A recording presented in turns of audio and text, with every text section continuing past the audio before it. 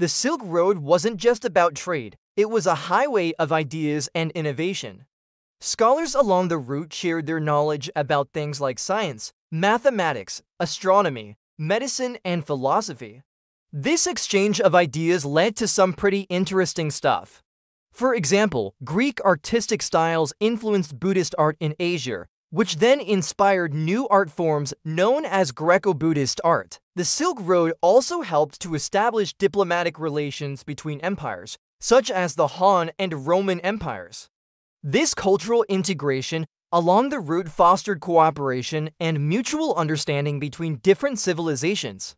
And you can still see the influence of the Silk Road today in the architecture, art, and culture of the regions that it connected. But the impact of the Silk Road wasn't limited to just the spread of knowledge and ideas.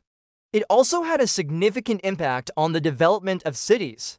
Cities along the route, such as Kashgar, Samarkand, and Constantinople, became hubs of international commerce, attracting merchants and travelers from all over the world. This led to the growth of these cities and made them centers of cultural and economic activity.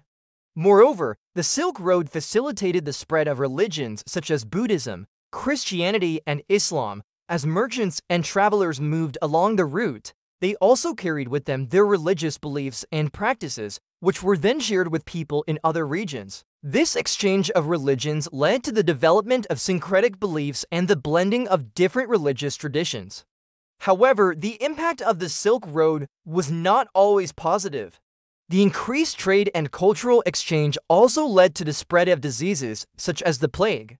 This had devastating effects on populations along the route and in some cases led to major shifts in power. In conclusion, the Silk Road was more than just a trade route. It was a conduit for the exchange of goods, ideas, innovations, and people. Its impact on the development of ancient civilizations is immeasurable. It helped to spread knowledge and ideas that would have otherwise remained confined to a single region. It connected people from different cultures and facilitated the growth of cities and the spread of religions. However, it also had its negative consequences, such as the spread of diseases.